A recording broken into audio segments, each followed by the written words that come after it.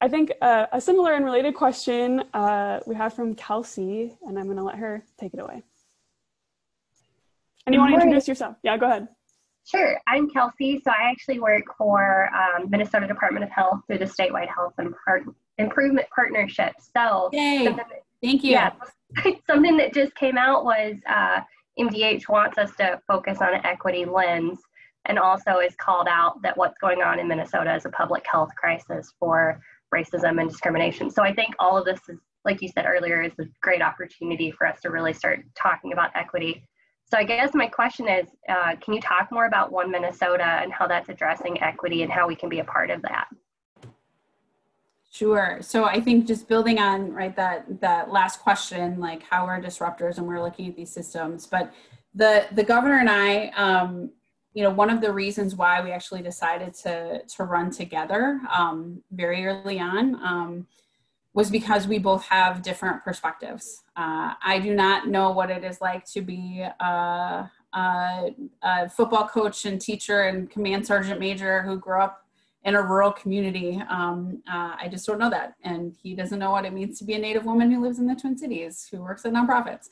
So our powers combined is part of like why we talk about One Minnesota, that different perspectives are what can help us get to better results for the state and our community overall. The first thing that we did when we came into office, the first executive order was to establish the One Minnesota Council on Equity and Inclusion, which looks at everything that we do through state government to be more equitable. So it's our state agency commissioners who are part of that work. We have an advisory group as well who is part of that.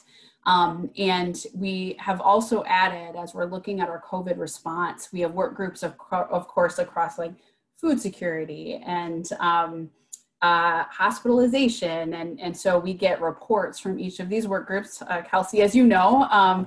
And one of the work groups that we have also as part of that is our CRR work group, which is our Community Resiliency and Recovery work group, which was created because we know the communities of color are impacted more substantially, frankly, than others by COVID-19. So looking at then this work group across the board to take a look at how are we investing? Where are we investing? Where do we need pop-up testing sites? We've gotten feedback from the community that's like, this is great that, there's testing in my community, but if I don't have transportation to get there, what does that mean? And so, we're looking at that in our COVID response, but it's also been broadly part of our response, just part of our administration overall. But this is, again, where we need to go deeper, which is beyond diversity, equity, and inclusion, and going to being an anti-racist office and enterprise. And that is the hard part. But we now have an anti-racism tool that everyone who has been part of our COVID response has learned, has gone through. We are making tweaks and improvements to then have that tool be used across each state agency, especially as we're looking towards the 2021 session with both policy and budgets. And then how are we moving things internally within our own state agency? So for example, as we look at grant making, there are a lot of policies and procedures that have been in place for a long time that don't actually work for our communities.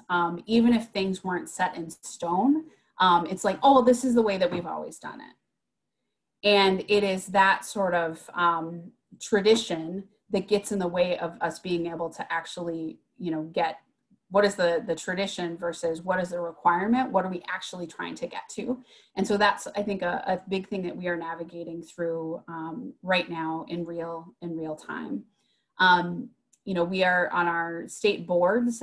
We have over 100 boards that we appoint, a whole bunch of stuff across the state, and have made more diverse appointments to those boards than other administrations in the past, building on the good work that Governor Dayton did.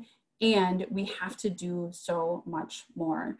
I think if I can just be really honest with you, knowing that we have 2.5 years guaranteed, that, trying to push for as much change as possible within a system that was not meant to move or, easily, I think is one of the things that's been difficult, but also one of the things that is really important. We have our One Minnesota goals that we have set as well across all of our agencies that are grounded in, education, children, health, etc.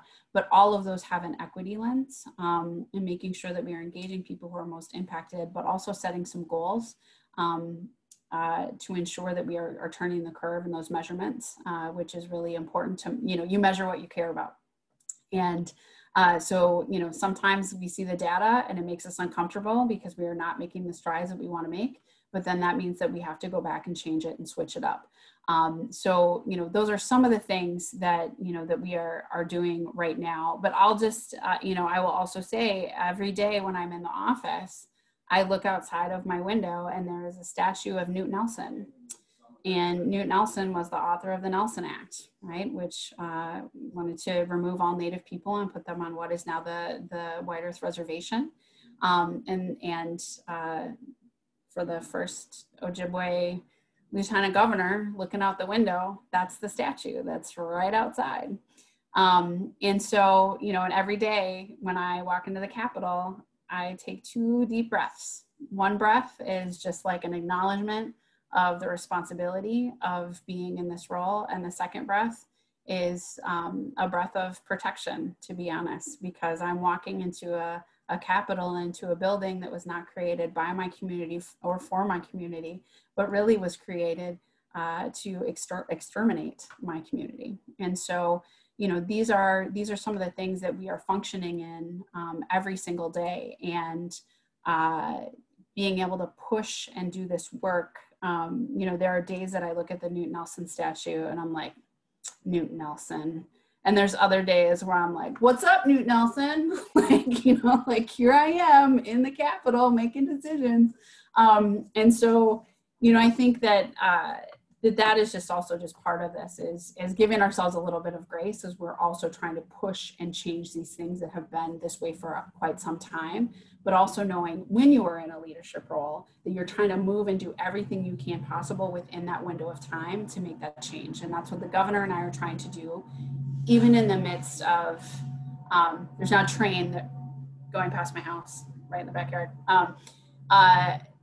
Even in the midst of, when I say white supremacy, I get feedback from leaders in the legislature who say I shouldn't use such incendiary language because it doesn't allow us to have the kind of conversations we need to have. Or if we talk about racism, do you really mean racism? Yes, I really mean racism. And so having I'm grateful also to have a partner in Governor Walz who's like, yeah, racism, we're going to talk about it. Or we can't, he also has been a co-conspirator on many of these things, knowing that the message sometimes has to come from him in a way that like those folks can't hear it from me. And that's okay, because we're still trying to get it right.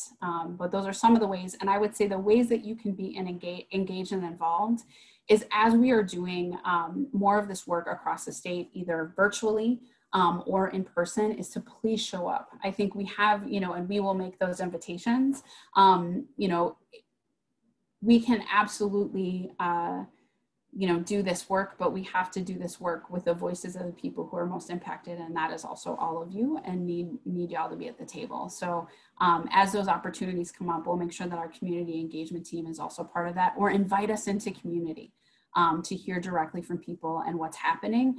The more that we hear from people, the better job we can do in representing folks as well. So that is the opportunity to get involved. And vote. Primaries on August 11th, and then we got the general November 3rd, and folks need to show up and show out. And that is also one of the ways that we make this a reality, by ensuring we are electing people who share our values of equity and inclusion.